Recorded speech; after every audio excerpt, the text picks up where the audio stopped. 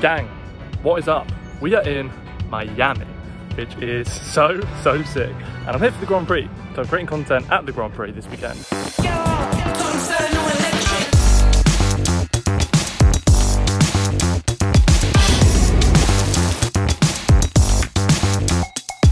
And due to a bit of jet lag, I decided that it would be a good time to, get out, explore around the hotel. It is absolutely gorgeous.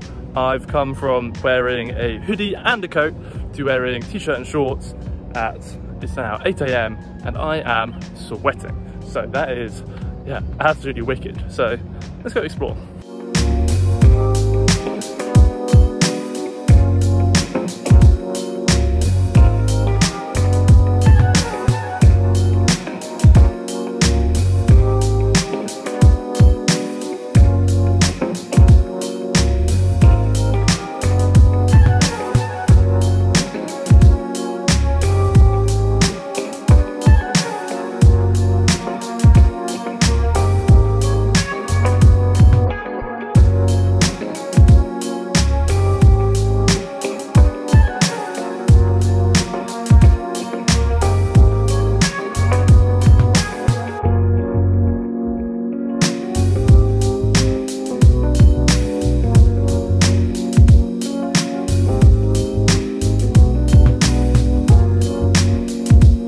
Hack for you guys, if you're really sweaty, accidentally touch your lens and then all your photos start looking like a Cine Bloom filter.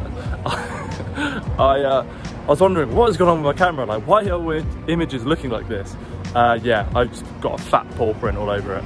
So the only thing I've got to clean it with is this sweaty vest. So Cine Bloom it is. We are back and I made the rookie error where I got up, started taking some photos and forgot to format my memory card. So I've only got a few hundred photos left that I can take for the day. And I took some, what I think are some potential bangers this morning. So I am going to have to format this card, take the L because the Fuji app sucks. And yeah, let's hope that we're going from good to great. Let's go.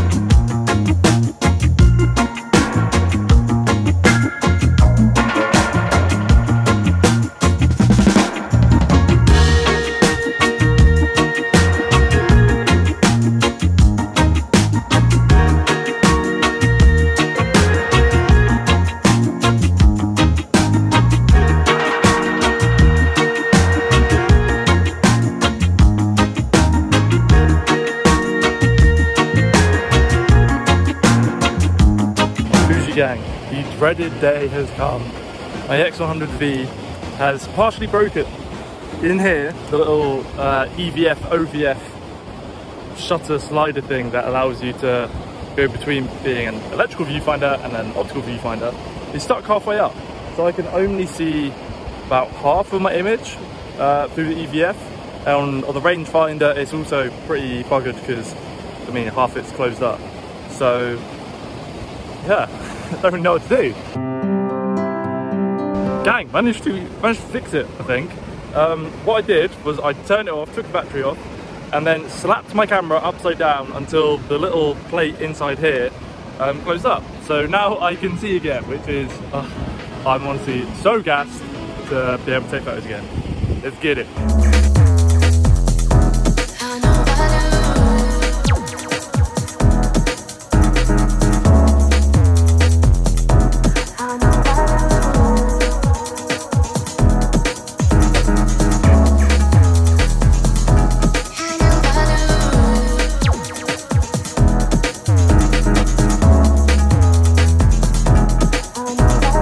Composing your frame, it's very easy to think, okay, this is my subject, I'm just going to shoot them.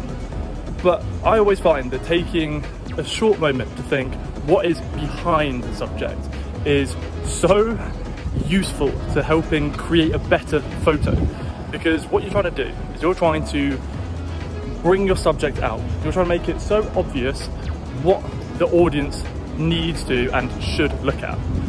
And so by thinking, okay, my subject is a person in a white t-shirt, I don't want to have them placed against a white wall. Why? Because there's not very much contrast between them. And so your subject very easily gets lost. Alternatively, there could be a very busy background and it may be very difficult to tell what the subject actually is. So the more you're able to think about what your subject is and what's behind them, the more you're able to bring them out in your photos and make them significantly more interesting and easier to look at.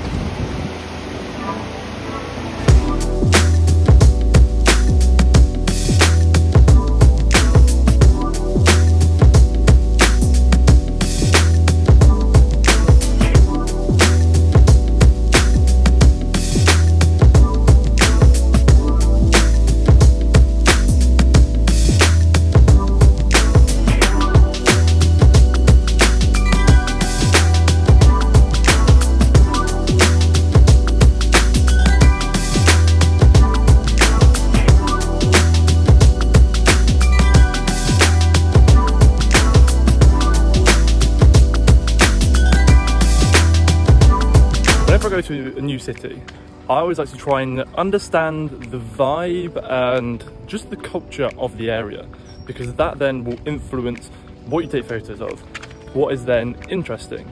So for example, in Miami, there's a massive beach culture, which then is kind of, not necessarily facilitates, but that then encourages a fitness culture because everyone wants to look good for the beach. And so you only start to really observe and notice things about a new city by taking time to just chill. And so it feels very counterintuitive to sit outside without your camera and to just eat and just look at people, to see how people interact with each other. Is there a common thread that these individuals all kind of possess? One thing that I quite like to do is try to capture an image where people go, that is exactly like X. And so to be able to capture an image where people's like, that is Miami, that feels like what it feels like to be in Miami, that can then help show people who haven't been to Miami what it's like. And to be able to do that, you have to be observing. You have to just see objectively, or as close to objectively as possible, as to what the city is like. I want to preface this with I am in no way an expert at this, but it's important to think about, okay, once I've understood a vibe, how can I use that to tell a better story? And so it could be, let's use the fitness space in Miami as an example. You could shoot photos that show Miami as a fitness spot. Everyone's in their sports kit, everyone's doing fitness stuff like running and biking and roller skating. That easy, cool. Now it could be, how do you set the foundations for that? You could have that taking a photo of an empty gym that's on the beach where the weather is really nice. And you could also do something that is counter to that narrative. You could have a photo or a video of someone who is very overweight outside a gym. Or you could have someone who's in fitness kit outside a McDonald's or a fast food joint. And by thinking about all these different ways at which you could tell the story, or tell the opposite story, or tell what kind of allows this vibe to be, I guess, there, that then allows you to tell better stories. That then allows people to understand the context at which you are taking the photo and the context at which the environment that you're in. And so the more you start thinking about this, that then makes you see subjects that aren't necessarily immediately obvious. And then that allows you to start telling a better story.